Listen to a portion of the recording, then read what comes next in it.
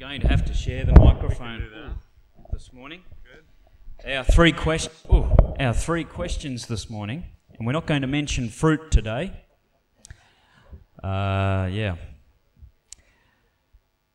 Stu, would you mind sharing with us your most embarrassing moment, if you can? This is getting close to it right here. I'm going to tell you, yeah. Well, we don't have enough time, Matt. I could tell you something. I'll just tell you one that happened to me a month ago. We were having a memorial service for my wife's mother. Passed away earlier this year, and the family couldn't get all together until just about a month ago. And some of the granddaughters were supposed to do the scripture reading, and none of them were willing to do it. At the last minute, they just said, no, we don't want to do it.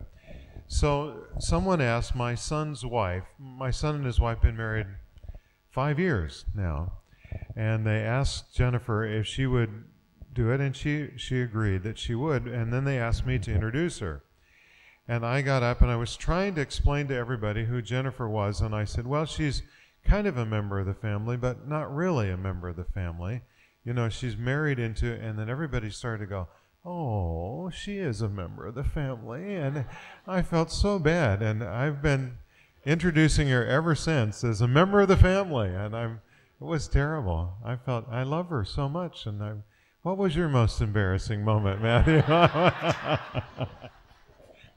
That's easy. Yesterday, Peacherines. Yeah. No, I'd have to say that would have to be one of my most embarrassing moments. But probably, boy, it is a tough one, isn't it? I didn't know you were going to ask me these questions too. I'll have to think about that. I'll tell you tomorrow, okay? Stu, if you could change anything about yourself, what would it be? You know, what I would really like to change about myself is that I'm really a very shy person. I'm an introvert. I don't meet people easily. And a lot of people seem to be surprised because I love to preach and I love to get up and talk to people like this. But after the security of standing between you and the pulpit, the pulpit between us, then when we have to meet new people, it's a bit of a challenge for me. And I wish I was like, have you all heard Emmanuel Escorcio this week? I'd love to have his personality. You know, he was in the youth tent last night, and he was doing this thing about deep sea diving, and he was going like just making a fool out of himself. I'd like to be able to do that a lot better, I think. Talk about Peacherines, and it works too. Stu, on a more serious note, before we have a word of prayer this morning, what does prayer mean to you as an individual? I wish we had time to talk about my prayer journey. It's been an interesting one. Many years ago, my mother passed away after her husband, who was an Adventist pastor, retired. His wife had died of cancer, and he married my mother, and then he told me that my mother was going to get better because he had been praying about it, claiming all the promises, and then she died, and I began to really study what prayer was. And it means so much to me because I've come to understand that prayer is our opportunity to open up our heart to God and tell Him what's really on it. And I think the challenge that we have in prayer is not to tell God what we think He wants us to say, not to tell Him what we think He wants to hear, but to tell Him what's really on our heart. In fact, I'm subscribed to a theory that I read in a book that says that opening your heart to God in prayer is the only real religious issue there is, being honest with God. And that's what I think prayer is, and we need to do a better job at it, I think. Thank you for sharing those thoughts with us, Stu. We're really enjoying your studies that you're conducting with us in the mornings, and also the ministry that you're providing in the youth tent. So we can be thankful that Stu's with us, can't we? Let's have a word of prayer together before we start our study. Our gracious Father in heaven, we thank you so very much for this new day. We thank you, Lord, that every new day reminds us of what a wonderful God you are, a creator, the sustainer of life, the redeemer of our lives, and the soon-to-come King. Lord, we thank you that you mean just so very much to us. We thank you for your mercy, your grace, and your justice. This morning, Lord, we also want to thank you for your word. And this morning, as Pastor Stuart Tyner opens your word to us, we ask that you will help us to learn lessons that will help us in our daily walk with you. In Jesus' name we pray. Amen.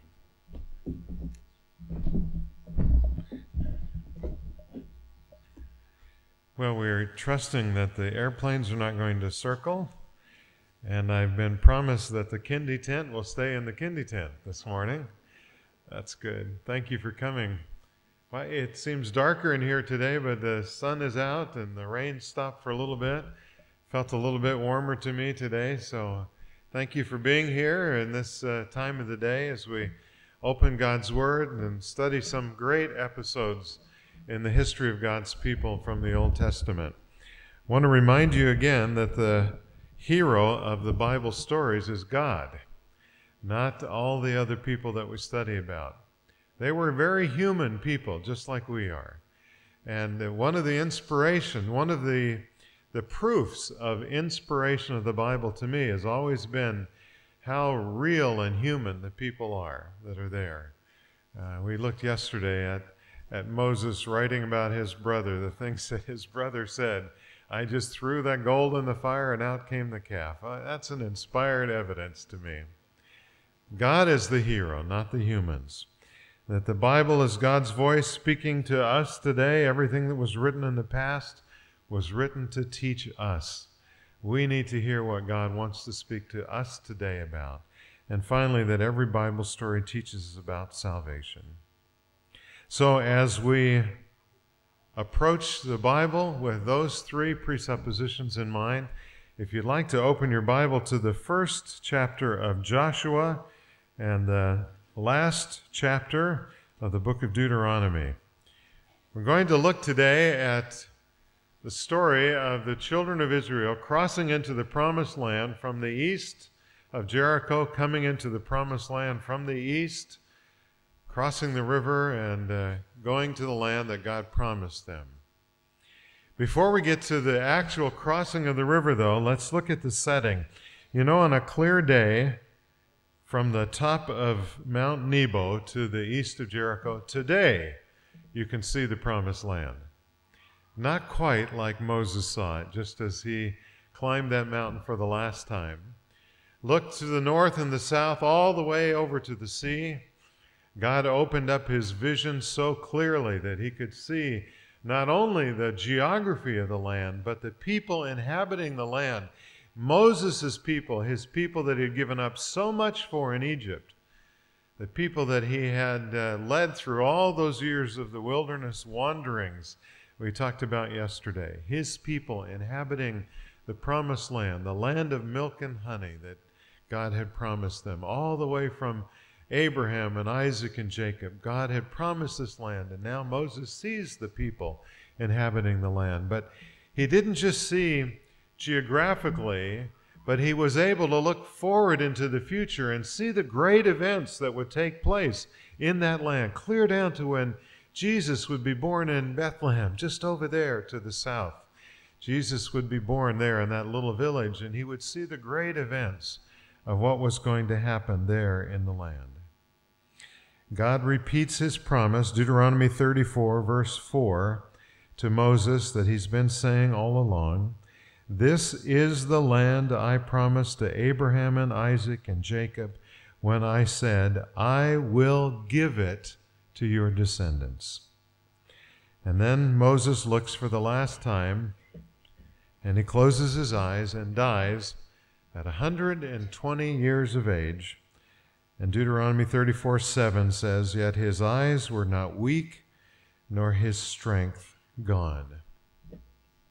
120 years. A few years ago, I attended my grandmother's 100th birthday party in Houston, Texas. She was a remarkable woman. Her parents had crossed the United States in covered wagons, and yet she had seen people land on the moon. What a lifetime she had. 100 years old, she lived in an apartment building, walked down to the elevator, took the elevator down to the bottom floor where the dining room was, ate with people. She didn't do a lot of cooking in her apartment at 100, but she had a kitchen, and she did feed us from time to time in her own apartment.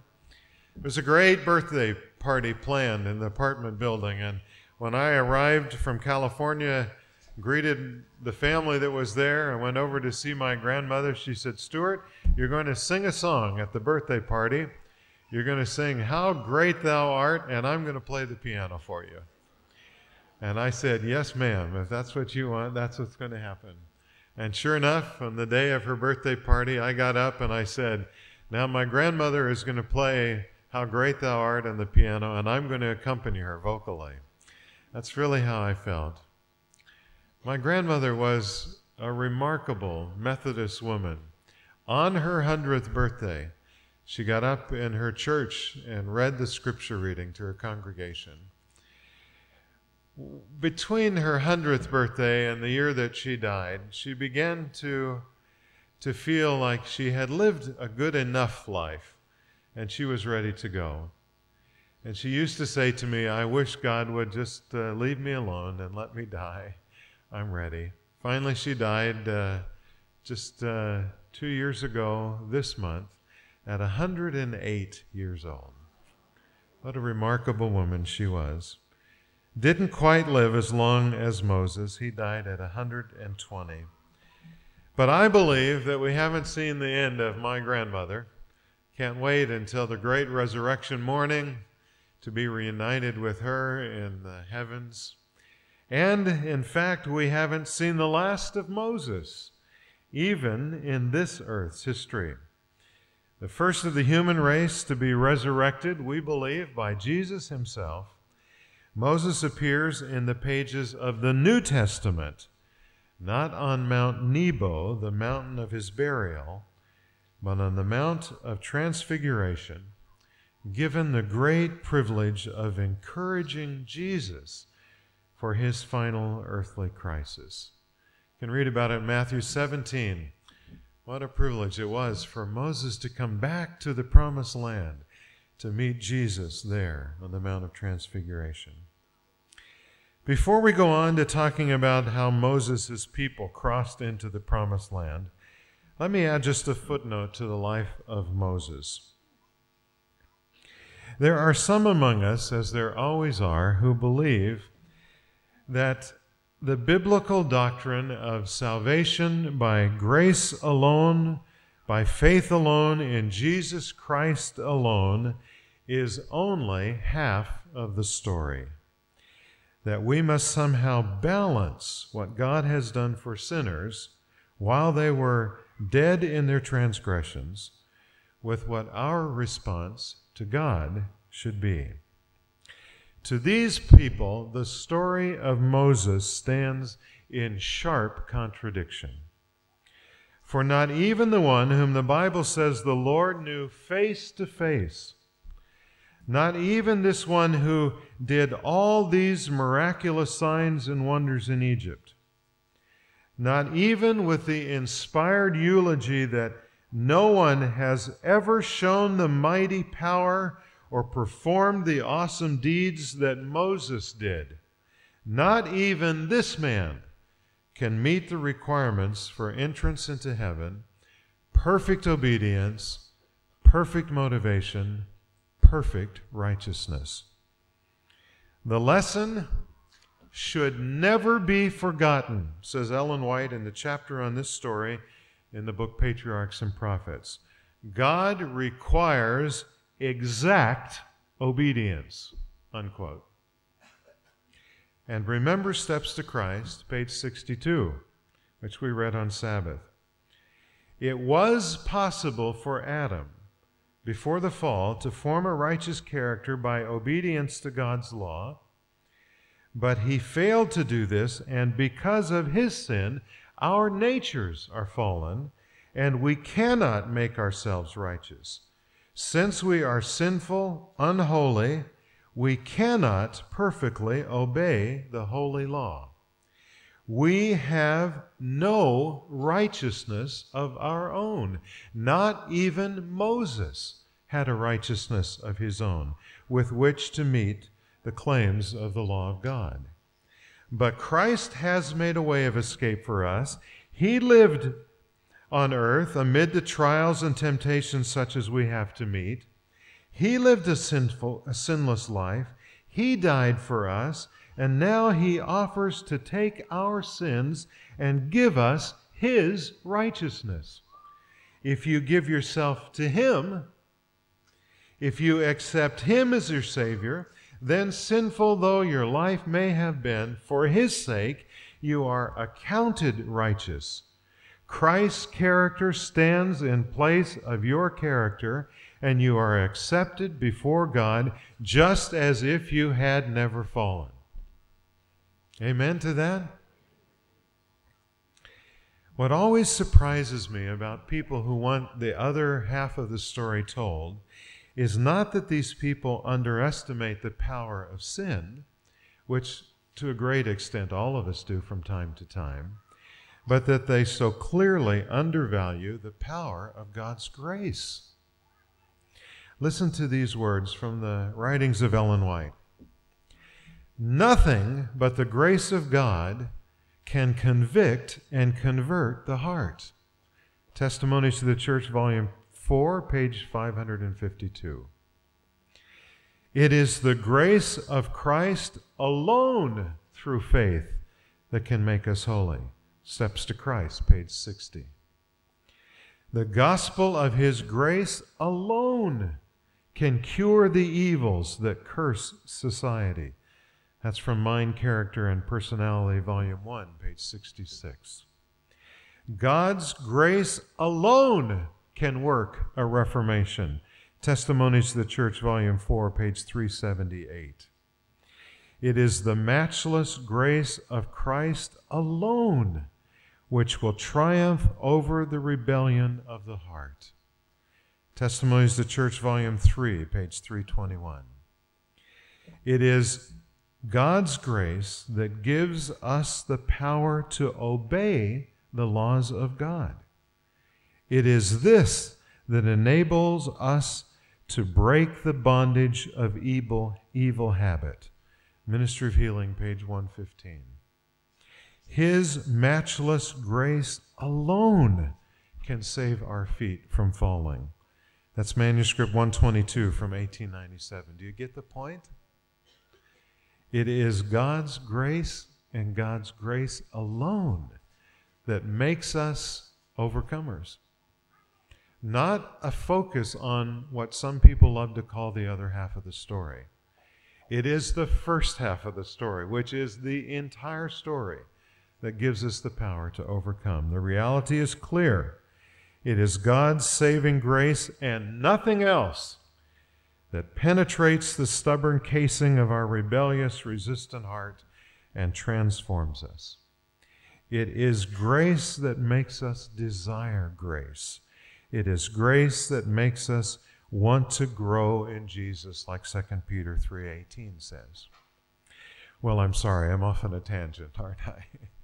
I wanted to talk about entering the promised land, and the only people that do that are people that accept God's grace. By the way, while I'm talking about God's grace, there are two books I want to call your attention to in the ABC. This lovely compilation of Ellen White's writings called God's Amazing Grace, the daily devotional for this year, is a reprint of the 1973 book the same way. And you will find here all kinds of quotations about God's amazing grace. This is a wonderful book. I've read it through and through and through over and over again. And there's some things you'll find in print here that you won't find anywhere else. And William Johnson's new book, Glimpses of Grace, Scenes from My Journey, is a lovely book. I looked at it again last night. Stories that Bill talks about and from his own growing up, people that he's run into that have influenced him for grace. I know this family, and I know them to be grace-oriented people. And if you haven't read what Bill Johnson has to say about the glimpses of grace, stop by the ABC and pick those up. Well, Joshua 1. God meets with Joshua. Moses is dead. The children of Israel have mourned him for the requisite number of days. They stand to the east of the Jordan River, to the east of Jericho. They look into the promised land, and Joshua says, "Get ready. In 3 days, we're getting in there." God meets with him as the captain of the Lord's hosts. He meets with him, and he gives them the promises again. You and all these people, Joshua chapter 1, verses 2 and 3. You and all these people get ready to cross the Jordan River into the land I am about to give them. And I will give you every place where you set your foot, as I promised to Moses. The promise is clear. You and I have heard them before this week as we studied God's promises to Abraham and Jacob and Isaac and all of his people throughout the ages. God is the one who gives the land. We don't earn it on our own. He gives it to us. And so Joshua gets ready, tells the people to be strong and courageous.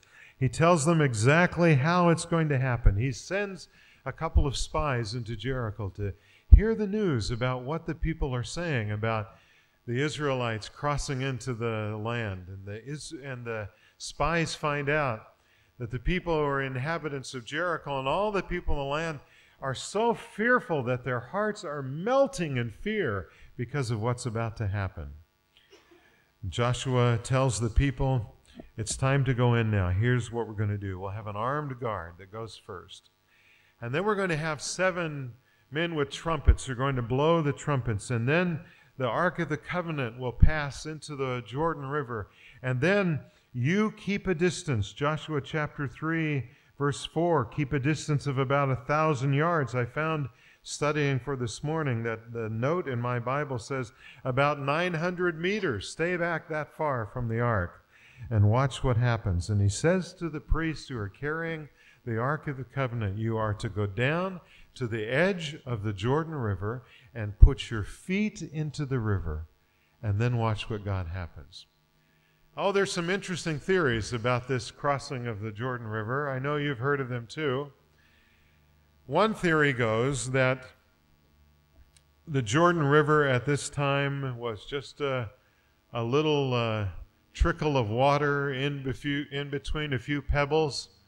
It was not a difficult thing at this place where the Jordan was to just step over the pebbles and step over the trickle of water and walk right into the promised land. Interesting, some people have tried to find places where the Jordan River was the narrowest place, as close to Jericho as they could find, and think it really wasn't too far. They could just wade through this narrow little passage of the river. If you go up to the north in Israel, to Caesarea Philippi, and find the source of the Jordan River, it's not too wide at that point. It's clear and cold, and on a hot day in Israel, it feels good to stick your head into that cold water and drink as much as you can. But people say it was just a shallow, tiny little place where they crossed. Some people have looked for a sandbar submerged just below the surface of the Jordan River and said the children of Israel walked across on the sandbar. And you have to walk out into the river, and you don't know that it's there, and all of a sudden you don't go any deeper, and you're walking, it looks like your ankles are under the water, and then it looks like you're walking almost on top of the water at that place. You can walk clear across the Jordan River on a sandbar. But the Bible is very clear, isn't it, that that's not the case. Chapter 3, verse 15 says, now the Jordan is at flood stage all during harvest. Like God did when he brought the children of Israel out of Egypt, he waited until the Jordan River, that last barrier between where the people were and where they wanted to be, when that barrier was at its biggest, its largest, its most threatening, when the river was running at its swiftest. God doesn't perform miracles on little trickles of water in between the pebbles. He performs miracles on mighty rushing rivers. Nothing that you and I face in our daily life can be too big for God to overcome.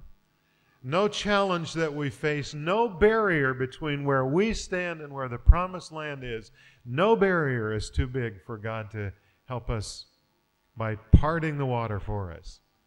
God doesn't wait for the tiny little things. He waits until we're helpless. We can't do it because the challenge is so big. He says to us, my power is made perfect in weakness, not in your strength. One of the theories is God waited until it was a trickle, not what the Bible's picture is. The other interesting theory that's contemporary today is a rabbinic theory that the priests who carried the Ark of the Covenant on their shoulders followed Joshua's advice and went to the edge of the river and looked at this huge rushing river ahead of them and turned around and said to Joshua, are you sure this is what you want us to do? Get into the river? And Joshua said, yes, God's instructed for you to step into the river. And so the priests with the Ark of the Covenant on their shoulders stepped into the river until all of them who had the Ark on their shoulders had their feet in the river. And then the rabbinic theory goes, nothing happened. And they waited, and then they turned around and looked at Joshua and said, now what do we do? And Joshua says, keep walking. And so the priests, according to the theory, walked into the river until the water was up to their knees. And then they stopped. And they looked upstream to see the water stop, and it continued to course. And nothing happened. And they looked to Joshua and said, now what? And Joshua this time just points forward into the river. Not a word, just keep going. And so the priests waded in. Now the water rose up their legs, and it was up to their waists, and they stopped. And they looked to the upstream, and the water was still coming, and they looked just ahead of them. And the water was obviously deeper and more swift, and they were waiting to see what happened now. And one of the priests looked over his shoulder at Joshua, who was still pointing straight ahead. And so the priests waded in until the water was up to their chest. And they knew if they turned and looked at Joshua, he would still be pointing. And they waited until the water was up to their chins. And they knew they had to keep going. And they kept going into the deeper part of the water until the water was up to their noses. And they had to tilt their heads back to keep their nostrils above. And they took one more step until their nostrils were under the water. And then the water finally separated. It's not the way the Bible says it happened. You see what happens if you believe the rabbinic tradition or the rabbinic telling of the story. The heroes of the story are the priests who waded into the river until they couldn't even breathe, trusting God all the way that he would save them. That's not what happened. God didn't make the priests the heroes of the story. The hero of the story is God, who separates the waters, not the humans who wade in until they can't breathe. It was interesting this morning early, I was looking at this passage again and remembering the words that God promised to Joshua back in Joshua 1. Get ready to cross the river into the land I am about to give you. God says to Joshua, I will give you every place where you set your foot. Even the Jordan River was theirs now. But the people had to set their feet in the river to prove that they were not the ones that were crossing, that were parting the waters. Put your feet in the water. It's not you that does it. All we have is the ability to take God at his word and walk into the water. That's all we can do. You and I do not part rivers. God parts rivers. You and I do not make the waters dry up and the muddy ground underneath the rivers. be so dry that people can walk on it. I took a picture yesterday out in front of your caravan, Stephen, of the pathway just after a few days of rain, and all the grass in the pathway is turned to mud. I'm trying to walk in those little clumps of grass where there's no mud, and the children are walking around barefoot, stepping in the mud, just enjoying themselves.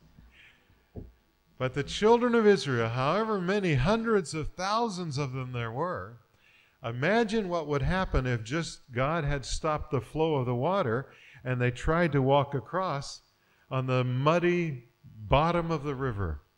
How many hundred thousands would have gotten through before the mud was impassable? It wasn't just the stopping of the water that was a miracle. The river bed was dry and firm enough for hundreds of thousands of people to walk across. It was God who parted the waters. He did it at flood stage. He did it to prove that He parts the waters. We don't do those kinds of things. And so the priest walked into the middle of the river. And the river receded upstream a ways, and it stood there. And it continued on down until they couldn't see the river on the downstream part. And then all the people began to cross into the promised land. Every last one of them crossing over, one after another, family after a family. The day that they had been waiting for since the moment they left Egypt had finally come, and they were going into the promised land. The next day, I'm going to come back to the middle of this just a moment, but the next day a couple of important things happened. Do you remember that the next day, the first day inside the promised land, they were camped there at Gilgal on the plains of Jericho. The next day, the Israelites celebrated the Passover, chapter 5, verse 10. And the day after the Passover, that very day, they ate some of the produce of the land, unleavened bread and roasted grain. Do you remember these people who had been eating the fruits of the desert for 40 years, who had been existing on manna, which should have been happy food for all of them, but they even grumbled at the food of heaven, been eating that for all these years, but they hadn't had the good fruit, the good vegetables, the good grain. It had been missing from their diet from all these years. And the day after they ate the Passover together, in the promised land, they began to eat the fruit of the land. And then verse 12 says, the next day, the manna stopped. No need for earthly people to eat heavenly food when there's a great need when you're wandering around in the desert. But when you're in the promised land, it doesn't need to rain down. You can go and pick the fruit from the trees that you did not plant and drink the water from wells that you did not dig. And the people left the manna experience behind. It's a wonderful thought that God in our wilderness wandering gives us heavenly manna day after day, a taste of what it's going to be like to be in heaven with Him, a taste of what it means to communicate with Him. But we do it from a distance here.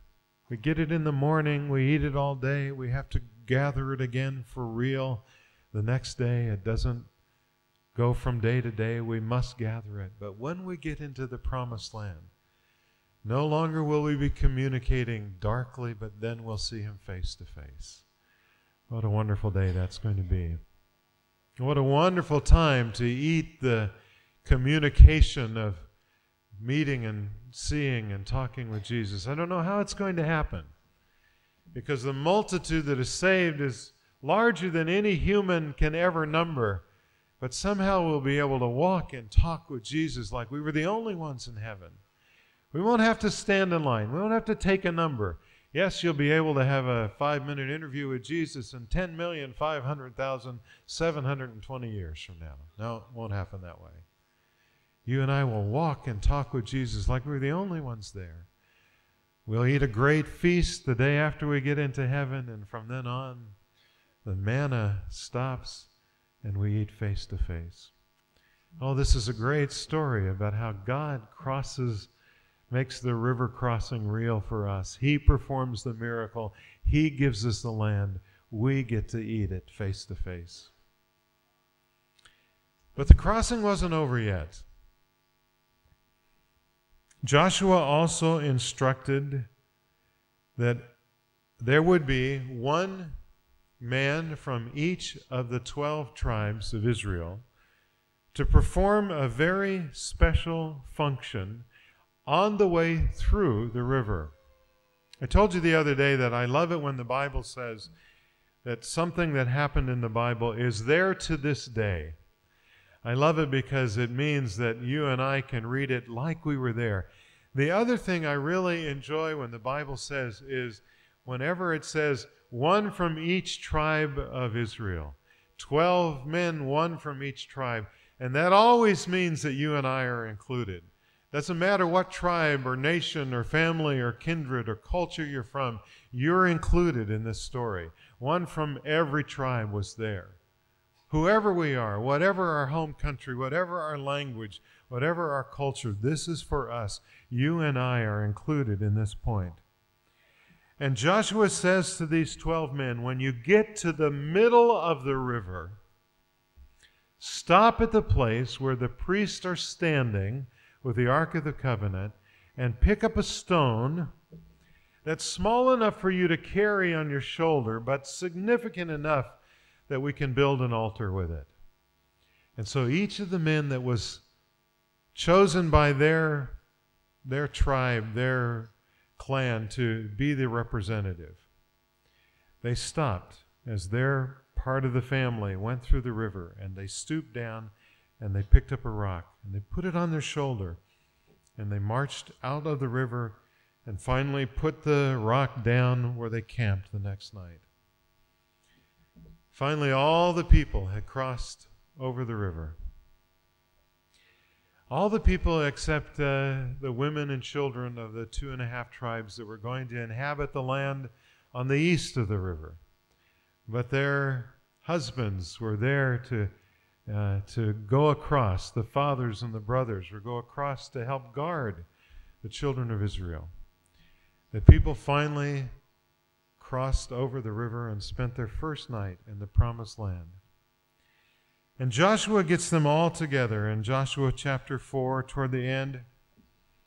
The priests have now come out of the river carrying the Ark of the Covenant of the Lord. No sooner had they set their feet on the dry ground that the river coursed again in the full fury of flood stage. Joshua gathered all the people together and raised his voice, and he said, "We're now in the promised land. This is the place that God has promised to our fathers. We're camping inside the gates of grace, inside the camp of God." And he asked the men with the 12 stones to come forward from the middle of the river and to put them down. And there at the camping place, he built an altar with these 12 stones. And this is what he says, chapter 4, verse 21. Joshua said to the Israelites, "In the future, when your descendants ask their fathers, 'What do these stones mean?' tell them Israel crossed the Jordan on dry ground." For years and generations, one family member after another would go to their grave, and the children and the grandchildren and the great-grandchildren and the great-great-grandchildren would inhabit the land. And from time to time at Gilgal, a little family would be walking by, and one of the children would say, what is that pile of stones there? Tell me the story that's represented by that pile of stones. And the parents would raise their voice with joy in their hearts and say to the children, "This is the place where Israel crossed the Jordan on dry ground." And the children would say, "What do you mean, cross the Jordan? This river right here?" "This is the place," the parents would say. "This is the place where we crossed on dry ground." This is the way that all great traditions should serve the people of God. We have nothing to fear except we forget how God has led us in the past. We have nothing to fear except we begin to focus on what we should be doing and the effort that we should be putting into it and the works that we have to be doing. We have nothing to fear as long as we remember that it is God who saves us. We don't save us ourselves. We have nothing to fear as long as we look at all of the wonderful stories of God's people throughout the ages, of our tradition as well, of our wonderful church, of the mothers and fathers of our church, where they began and where the missionaries went to, and the first churches in every land that grows up. Unless we forget that it was God that made the rivers part. It was God that helped us to cross over on dry ground. We didn't do it ourselves. And we must say to our children, this is the place. This building was the place. This campground is the place. My heart is the place. That's what we tell our children. Here is where God has worked in our behalf. Many years later, the king of Israel, long time later, a king named Hezekiah would walk into the temple grounds and say, it's time we cleaned up this mess and restored the temple to what it ought to be. You remember the great story of how Hezekiah begins to send the priest in to cleanse the courtyard of the temple, to cleanse the holy place of the temple. And it takes weeks to do it. But one of the first things that happens is that Hezekiah walks into the courtyard and he goes over to a priest and he says, what is that in the corner? And the priest looks over and he said, that is the bronze pole that Moses raised in the desert. Do you remember the story? The snakes had been attacking and God said to Moses, craft a bronze snake and put it on a pole and raise it up, and everyone who looks at the pole will be saved. Years later, Jesus would say to Nicodemus, as Moses lifted up the serpent in the wilderness, so I have to be lifted up. Jesus said of Moses the serpent, that was a symbol of me. This great bronze snake that was lifted up. And the priest said to Hezekiah, that's the very bronze snake that Moses lifted up in the wilderness. And King Hezekiah said to the priest, what are the people doing? The priest said, it's kind of a sad story. And many of our believers, many in our nation now, believe that there are some magical powers in that bronze snake. And they have begun to worship it. And they brought offerings to the snake. They're worshiping the bronze snake on the pole that Moses had raised. And Hezekiah, in God-given fury, went over to the pole and he pulled it out of its place and he broke it on the ground and smashed it to pieces. The Bible says that this bronze snake had received such reverence among the children of Israel, they'd even given it a name. Nehushtan, they called it. And Hezekiah said, not going to happen in my country while I'm the king here. We will not worship the symbols. We will worship the God that the symbols represent. You see the difference between Joshua's altar and the Nehushtan. Both supposedly remembrances of how God had led us and saved us. Joshua's altar, to tell people this is where God parted the waters, this is where Israel crossed on dry ground. Moses' serpent, given by God, intended to draw the attention of people to God. A symbol that Jesus himself said referred to him, a God-given symbol, but under the guidance of the Holy Spirit, Hezekiah breaks the symbol and says, we must not worship the symbols, we must worship the God that the symbols point us to. You see the difference? Joshua's altar pointed people back to God and what he had done. The Nehushtan, people began to worship the symbol. Nothing wrong with symbols. The Sabbath is a symbol that God has given us. But you and I have met people that worshiped the Sabbath, not the God of the Sabbath, haven't we? And suddenly all these rules and regulations begin to multiply. The Pharisaical approach to Sabbath keeping takes over, and suddenly we're bowing down to the Sabbath and forgetting the God that the Sabbath is supposed to point us to. God said, I give you the sign, the Sabbath is a sign between me and you that I'm the Lord who sanctifies you. You're not doing it yourself. Sometimes institutions become symbols, and we begin to worship the symbol instead of the God that the institution was started to draw us to. Every time we ought to remember, when we face those symbols, let's face them in the light of Joshua's altar. Let people say, what are these stones about? What is this institution about? What is the Sabbath about? What is the symbol that Seventh-day Adventists stand for? What is it all about? There's only one answer to the question. It's about God and what God does for human beings.